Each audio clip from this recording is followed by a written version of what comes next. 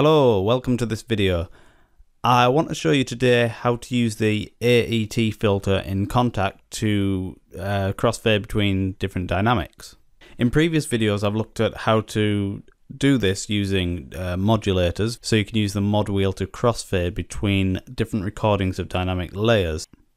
Now sometimes you can get phasing issues as you fade between the different layers, so the AET filter is an alternate way to achieve the same thing. But instead of actually crossfading between the layers using volume crossfades, it uses a dynamic filter, so it's kind of like using an EQ. And this is a feature that's available in Kontakt. It's in Kontakt 4 and 5. It's not perfect, but it's something worth looking at and knowing about, because in some situations it can do the job better than fading through dynamic layers using volume fades. So let's have a quick look. I've got a project here, and I've got 3 dynamic layers. And you can see in the mapping editor I've just put one sample in each and I've spread it across the whole range. So if I play it up here, and if I play it down here, it's the same sample, so it sounds horrible. So we'll stick to sort of playing in the middle region. So that's the F layer.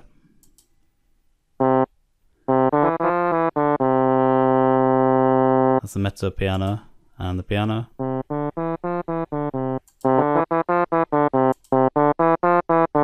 I'm just using group solo here so we can just hear one of them at a time.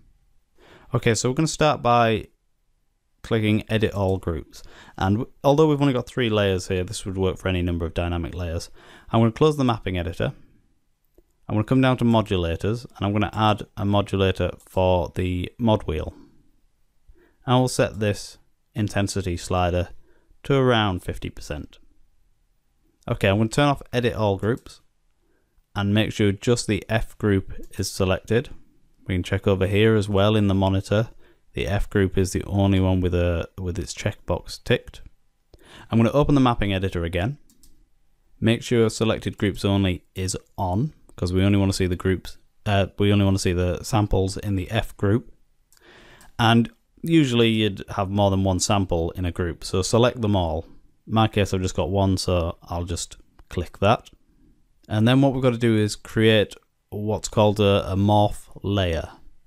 And basically what Kontakt's going to do is analyze the frequencies in our sample and build up a kind of EQ profile.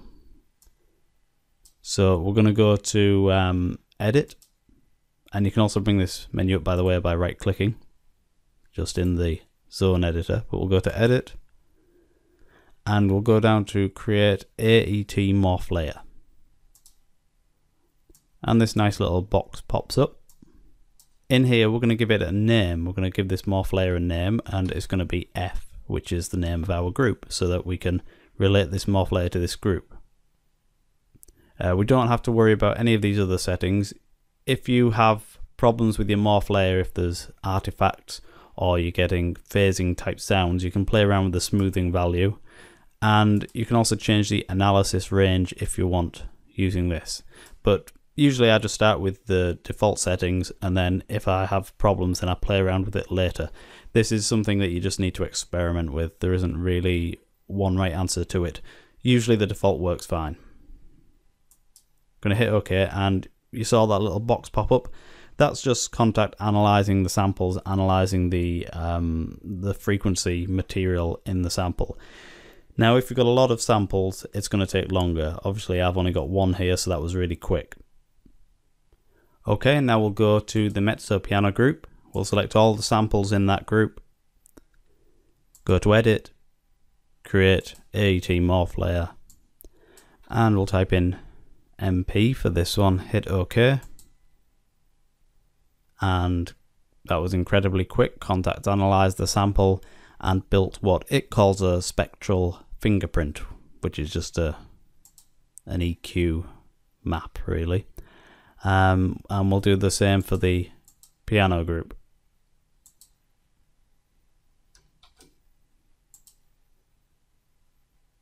Okay, let's close up the mapping editor for now, and let's hit save. By the way, when you're actually doing this, it's a good idea to save a copy of your project, a backup copy, before you do any of this AET stuff, because it can mess up the samples sometimes. Things may go wrong. So back up everything before you do any of this. Okay, I'm going to hit save here, and we'll just save it there. Okay, so now we've got our morph layers created. We've got an F, an MP, and a P morph layer. So what that means is Kontakt's now got 3 spectral fingerprints, i.e. 3 EQ curves that represent the samples in each group. The next thing to do is create what's known as a Morph Map, and this is how we're going to get Kontakt to fade between those 3 different EQ curves. So we'll go back to the edit menu. Oh, it's the edit menu in the mapping editor, sorry, let's reopen the mapping editor. Go to the edit menu and go down to open AET Morph Map editor. And there's the spectral fingerprints, the morph layers we created just a minute ago.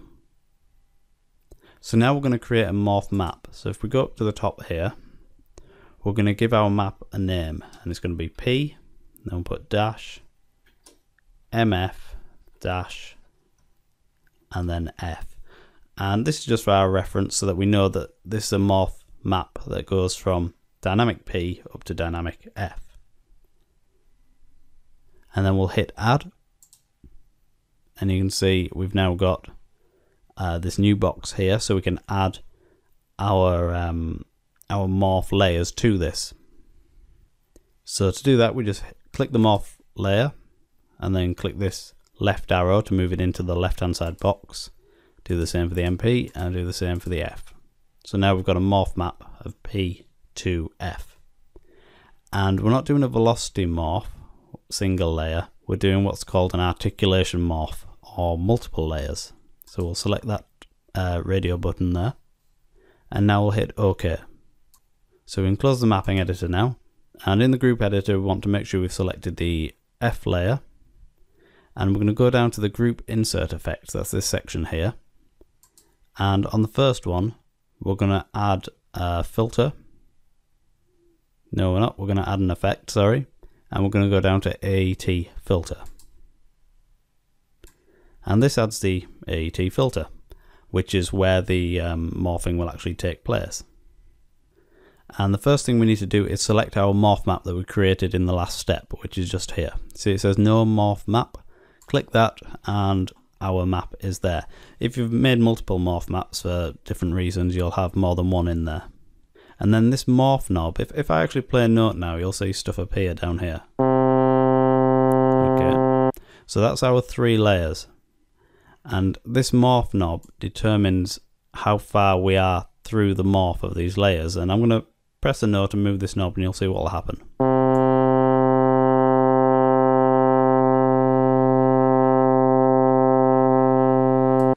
Okay, so what's happening there, we can see this EQ display here, and you'll see it's going from flat when we're at the F layer, and then it's going down and changing to the spectral image of the piano layer.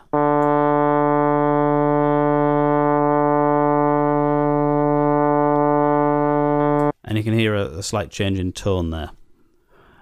And what it's basically doing is it's saying when you play the F layer, just play it as you would, just the samples are playing straight, there's no EQ effectively. It's completely flat. As we go down to the P section of the morph, it's applying the piano group's spectral image to the F group's samples.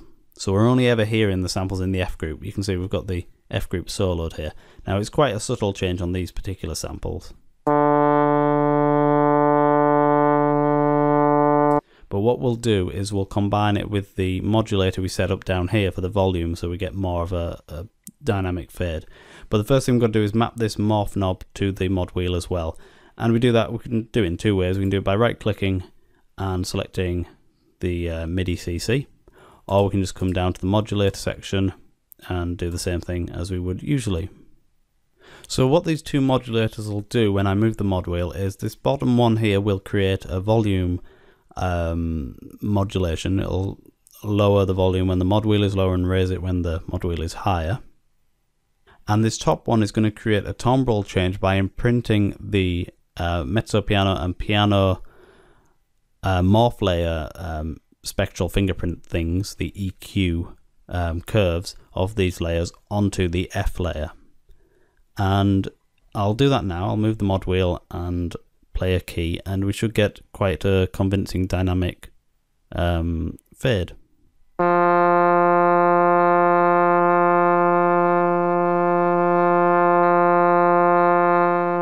I'd like to hear a bit more of a volume fade there when it's at the lowest point, so I'm just going to adjust this.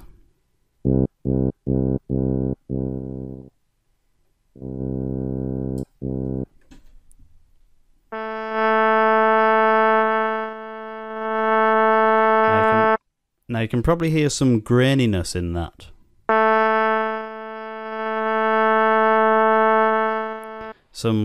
It's kind of like artifacting. What we can do is increase the lag time to something like 120. We can play around with this and see what works best, and that should help smooth out some of that that graininess.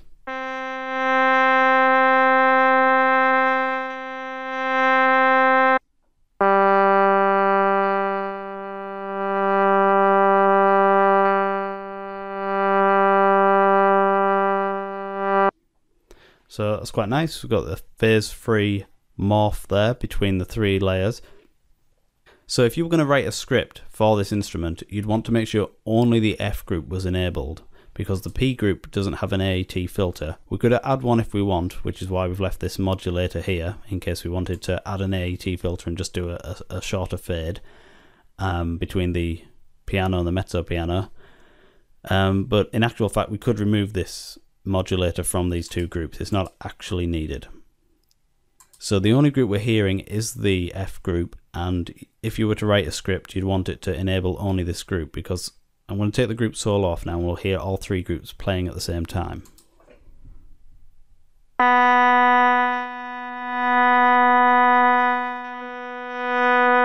So you can hear this kind of weird stuff going on there. For some bizarre reason, Kontakt still requires us to keep these two groups, even though only the F group's playing and we've got a kind of record of the EQ curve of these two groups. We still need to have those two groups and all their samples in the instrument, which is slightly annoying, because if we didn't, we could reduce the size of our instrument's sample folder. But for whatever reason, Kontakt doesn't save the spectral fingerprints without having the samples and the groups there as well. Now, currently we've got this EQ going. If I open the map, it's a linear gradient. So you can see, if you follow the line in this box down here in the modulation table with the line up in the AET filter. But you may not want it to be that shape. If you want more of an exponential curve, you can just play around in this modulation table.